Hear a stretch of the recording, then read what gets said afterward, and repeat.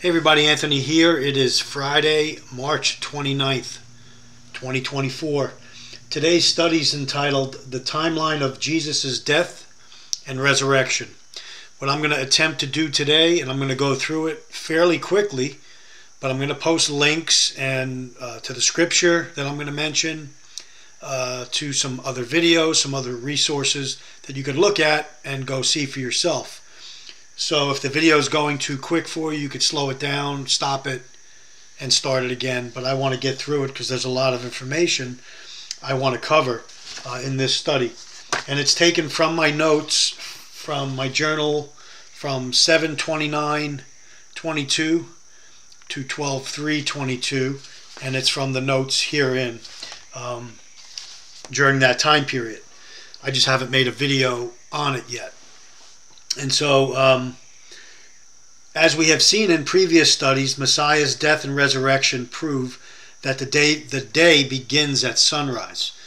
I'm going to show you through Scripture here, and I know it's going to be a lot of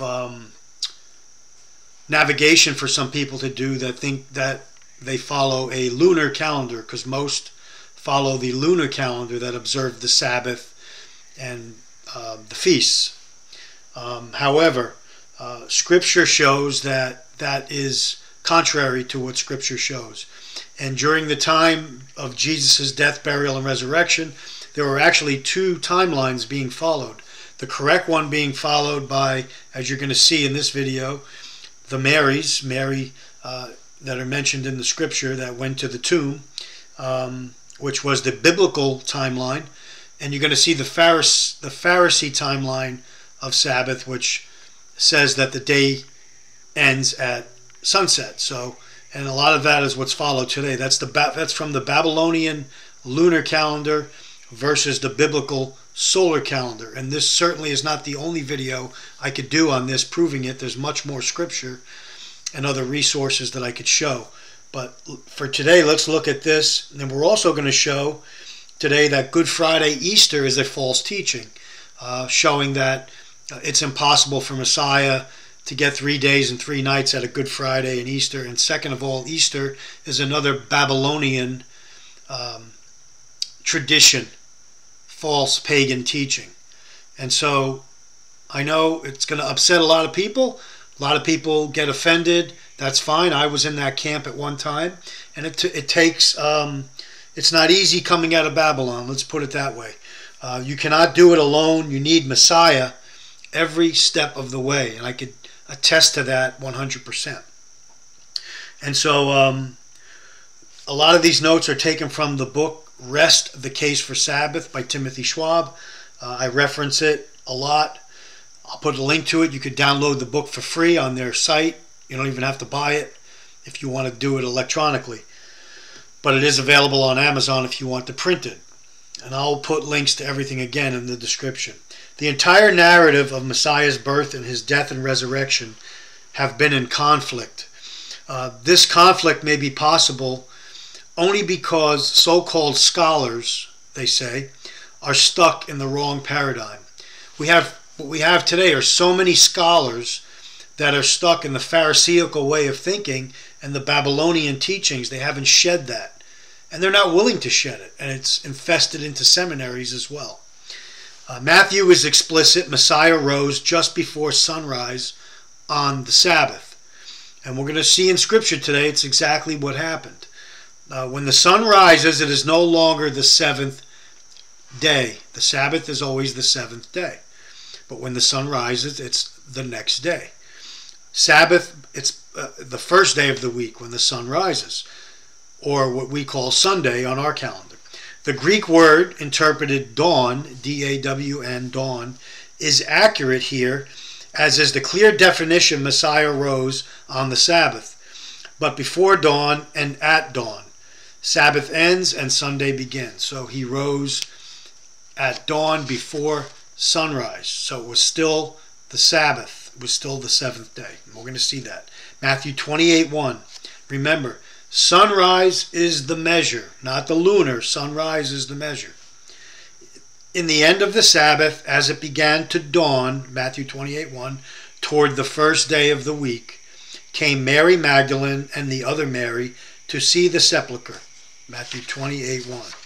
The Strong's definition for dawn is Strong's G 2020. It's pronounced, of course I always get the pronouncement wrong, but I'll do the best I can. Epiphosko. Epiphosko. It means begin to dawn or to begin to grow light. In the Gospel of Mark, Mark's account is written a little differently, but it clearly says the same thing. The confusion is understanding Messiah rose just before sunrise. That's where people get confused. And I was at first as well. In Mark's account, the woman needed to purchase spices, waiting until the Sabbath was over to go to the tomb where they would anoint his body. Now it is the first day of the week because the sun rose, and they purchased without violating their Sabbath. They were keeping their Sabbath. There were two different Sabbaths going on, or time periods that they were keeping the Sabbath. Early in the morning, the first day, at the rising of the sun. Mark 16:1-2. And when the Sabbath was past, Mary Magdalene and Mary the mother of James and Salome had bought sweet spices that they might come and anoint him. Verse 16:2. And very early in the morning, the first day of the week, they came into the sepulchre at the rising of the sun. And that's from Mark. In the Gospel of John, John agrees as the first comes, or in other words, has not yet come. This means it is still the seventh day Sabbath. Messiah rose in the dark hours early, right before sunrise. John and Matthew agree. This is John chapter 20, verse 1. The first day of the week cometh Mary Magdalene early, when it was yet dark, unto the sepulchre, and seeth the stone taken away from the sepulchre. The day clock is not at sundown, as John further entrenches this day clock when he tells us that the evening the same day in which Mary had gone to tell Peter and Messiah that he had risen. So it's evening the same day. John tells us this, that the lunar calendar is further disproven. And we can see that in John 20, verse 19.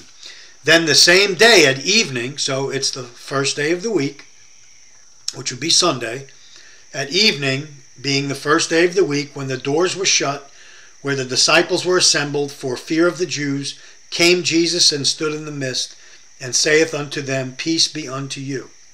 Okay, so he appeared to them. He was already risen. He appeared to them on the first day of the week. He didn't rise on the first day of the week. Next, John says, after 8 days, the disciples were in the same place. This cannot be used to claim the Sabbath changed. People will use that to claim the Sabbath changed, that time period. It is 8 days after Messiah first appeared, which was the first day of the week in the evening, not Sabbath. He is now reappearing, and it's a Monday. The disciples were not having service. They were hiding. And you can see that in John 20, verse 26. Go back and read through these verses in context, and you'll see, because I know I'm moving fast here. And verse 26 says, And after 8 days again his disciples were within, and Thomas was with them. Then came Jesus, the doors being shut, and stood in their midst, and said, Peace be unto you. Okay, that's when Jesus came right through, just appeared to them right through the doors. At Yahusha's death, at Jesus' death, if the Bible were set on a lunar calendar, Messiah's death is very problematic. And we're going to see that right now. He was crucified beginning the 3rd hour. This is all taken from Scripture. We're going to go through it step at a time. According to Mark, that is about 9 a.m. The 3rd hour is about 9 a.m. on the Bible calendar. But 9 p.m. on the lunar calendar. The Pharisee lunar calendar and then the Bible calendar. Both different time periods. Which fails. He wasn't crucified at 9 p.m. at night. He was crucified at 9 a.m. in the morning, the 3rd hour. At the 6th hour, which would be 12 p.m., the sun was darkened. That would be midnight on the lunar calendar. How could the sun be darkened at midnight? On the Bible calendar, that would be noon. He gave up his spirit at 3 p.m., which is the 9th hour, 3 p.m. This fits all the narratives, as the Pharisees wanted him in the tomb before their lunar Sabbath began at sundown. And that is a conflict, okay? That their calendar or their lunar calendar is in conflict with the Bible calendar. Matthew 27:45 through 46 shows this. Now from the 6th hour there was darkness over all the land until the 9th hour.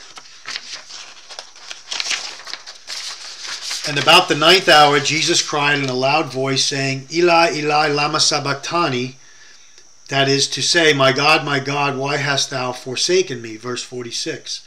In Mark chapter 15, 33 through 41, Mark says this, and when the 6th hour was come, there was darkness over the whole land until the 9th hour. And at the 9th hour, Jesus cried with a loud voice, saying again, Lama, Eloi, Eloi, lama sabachthani, which is being interpreted, my God, why have you forsaken me? And some of them that stood by, when they heard it, said, Behold, he calleth Elias. And one ran and filled a sponge full of vinegar, and put it on the reed, gave it to him to drink, saying, Let it alone.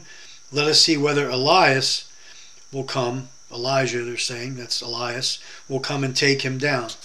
And Jesus cried with a loud voice and gave up the ghost. And the veil of the temple was rent in two, from the top and the bottom. And when the centurion stood over against him, and he cried out and gave up the ghost, he said, Truly this man was the Son of God. Verse 1539.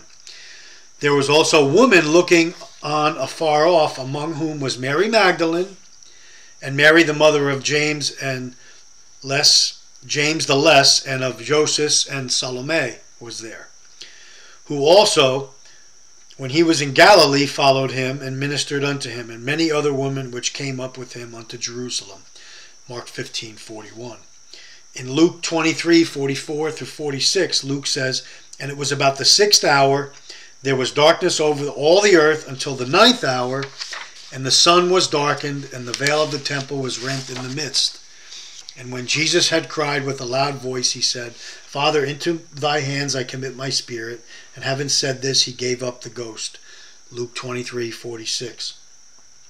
Mark and Luke align perfectly with the solar calendar of the Bible. Go back and look at those verses. And to recap, Matthew 28:1, Mark 16:1 through 2, and John 20, verse 1. Okay, a new day dawns at sunrise. Messiah rose before dawn, or sunrise, before dawn, still on the Sabbath day, which was the 7th day, which would be Saturday. This means the biblical day began at sunrise, not sundown. The dark hours of the morning were still Sabbath, Saturday, until the sun dawned. He rose on the Sabbath, which is only Saturday. At dawn, it was the first day. So in those early morning hours, still Sabbath, it's still dark. Tomorrow is Sabbath. Okay, for me, I celebrate Sabbath from sunrise to sunrise. So very early in the morning, still Saturday, it's still Saturday, according to my Sabbath. According to what we follow, the day changes at midnight. That's not the way the Bible was in this time. That's what you have to understand. Evening is still the same day. Only the Pharisee lunar calendar begins at sundown. Mary's did not. So there was two different calendars being followed. There's a lot of confusion today with calendars and dates and things, and you'll see in other videos that if you follow the lunar calendar, the moon comes in 10 days off. You got to do backflips and all kinds of finagling to get a lunar calendar to work. Okay, that's why there's so much fighting today about this. People are following the wrong calendar, and they refuse to follow and understand what the Bible simply instructs us to. Joseph of Arimathea was a Pharisee on the lunar calendar. Okay, he was still following the Pharisee calendar, even though it says he was a follower of the way of Yeshua. He placed a body in the tomb before his Sabbath service, before his Sabbath observance.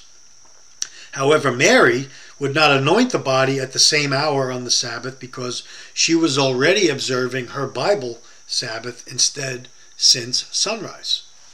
That's where you see the confusion.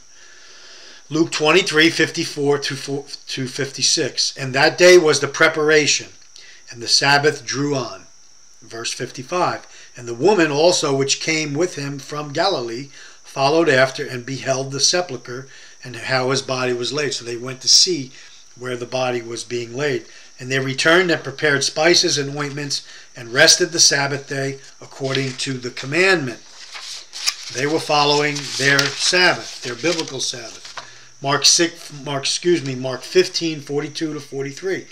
And now when even was come, because it was the preparation, that is, the day before the Sabbath, Joseph of Arimathea, an honorable counselor, which also waited for the kingdom of God, so saying he was a follower, came and went in boldly unto Pilate and craved the body of Jesus. Verse 43. There were two Sabbaths being observed, the wrong and the correct. That's what we're seeing in Scripture being depicted here. Evening is still the same day. Note number 3 here. Later that day, when the first day began and the seventh day ended at sunrise, the evening was still the first day, not a new day.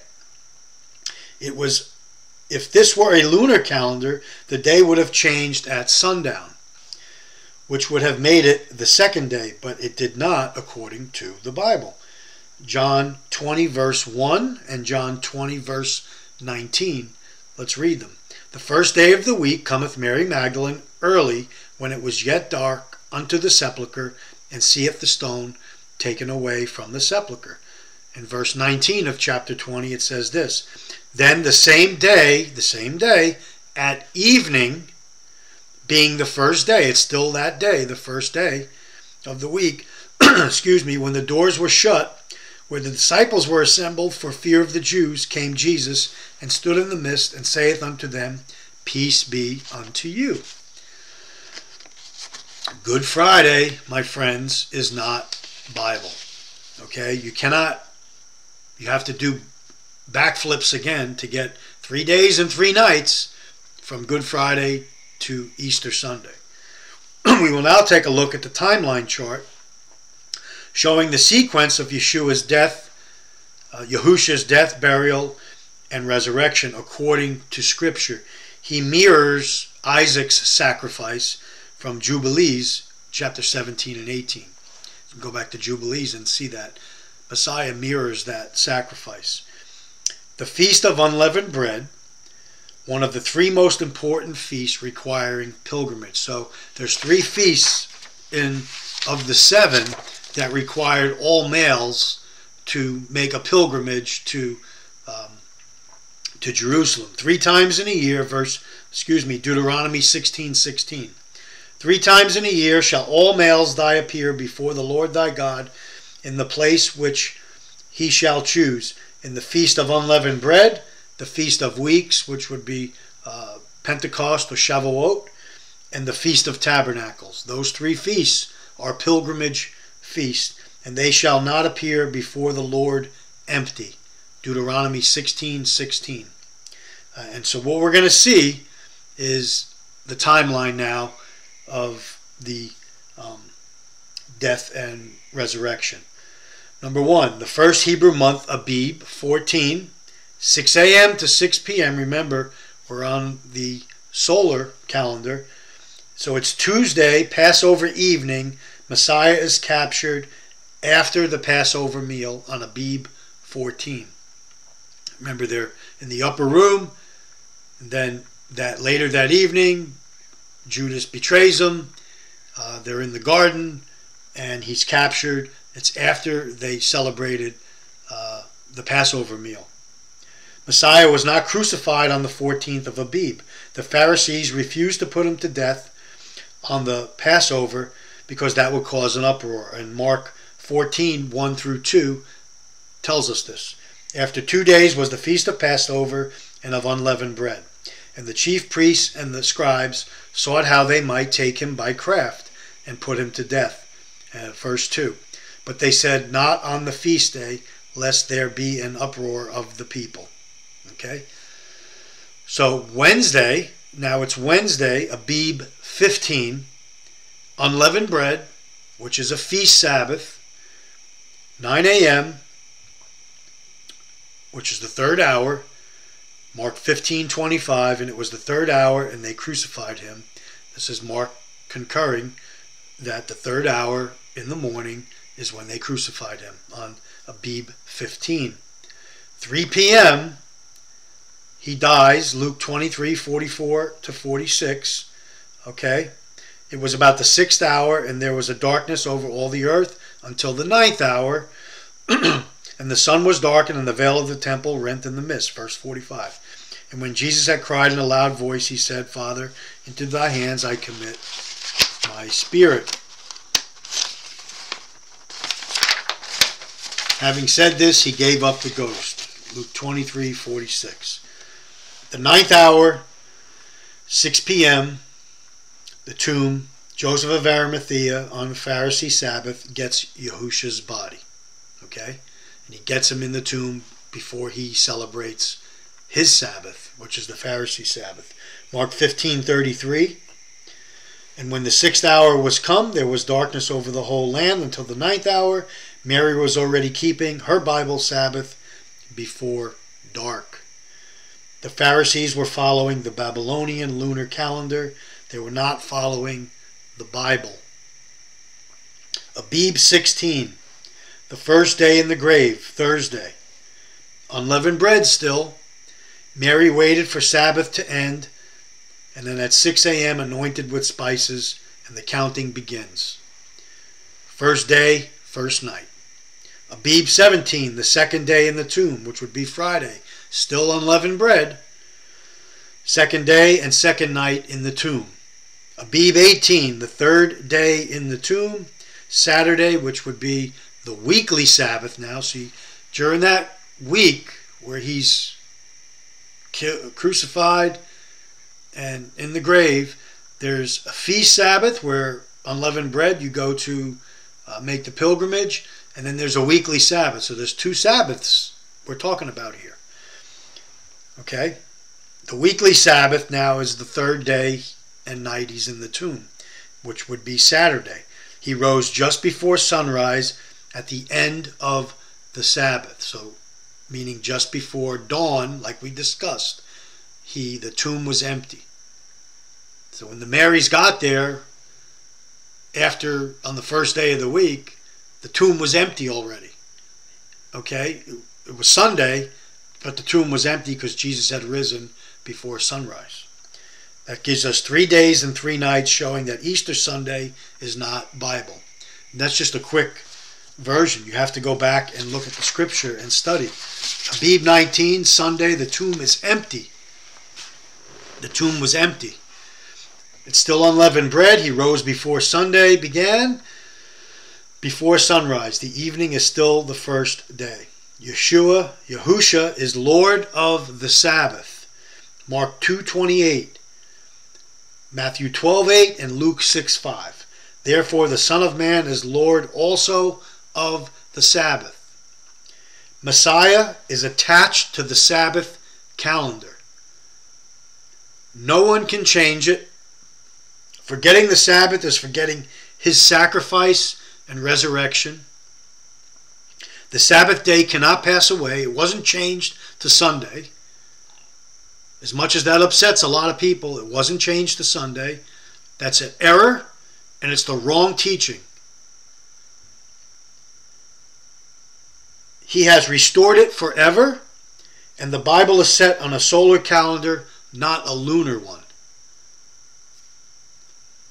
Messiah ate the Passover meal with his disciples, as we said, Mark 14:12, in the evening. In Mark 14:17-18, and in the evening he cometh with the 12, and as they sat and did eat, Jesus said, Verily I say unto you, one of you which eateth with me shall betray me. Verse 18. It was the next day on the 15th in the morning in which Messiah was taken to Pilate. Mark 15:1. And straightway in the morning the chief priests held a consultation with the elders and scribes and the whole council, and bound Jesus and carried him away and delivered him to Pilate. Mark 15:1. If you look at, and I'm not going to read this whole parable, if you look at the parable of the laborers, Matthew chapter 20, verse 1 through 12, you'll see that Messiah's parable mirrors the same timeline that we're talking about, where the workers came into the field early in the day, in the morning. They were all paid the same wage, even the ones hired at 5 p.m., which was the 11th hour, and they still received the penny wage. And you'll see in this parable, if you read it, all 12 verses, you'll see how it lines up perfectly with what we just talked about. It's very eye-opening when you do that, when you read that, and you'll see it. The day begins early in the morning. If Messiah was using the Pharisee or the Jewish clock, if you will, men were not waiting in the market to work at 9 p.m. at night. The sun is not out at midnight. This goes back if you look at this parable. So in review, before we close, Joseph of Arimathea puts his body in the tomb before sundown, also following the Pharisee calendar, not the Bible one. Mary observed where the tomb was and would not anoint the body until her Sabbath was over at sunrise. Number 2, this is also evident in the resurrection account, as Mary would wait until sunrise to purchase spices, because that is when the Sabbath was over. You're not allowed to buy or sell. They were following the same cycle as when they anointed the body the first day. That is why the counting of the 3 days begins at sunrise, and he rose just before sunrise on the weekly Sabbath, equating to exactly 3 days and 3 nights, just like Messiah prophesied. And he can't be wrong. If he's creator and sustainer of the universe, he cannot prophesy 3 days and 3 nights like it says in Matthew 12:40. He says, "For as Jonas was 3 days and 3 nights in the whale's belly, so shall the Son of Man be 3 days and 3 nights in the heart of the earth." And Jonah chapter 1 verse 17, "Now the Lord had prepared a great fish to swallow up Jonah, and Jonah was in the belly of the fish 3 days and 3 nights. If you go Good Friday to Easter Sunday, Messiah is wrong in his prophecy, because it's not 3 days and 3 nights. This fits with the timeline we just read from the Gospels. So, in conclusion, I pray that this study clears up many misunderstandings.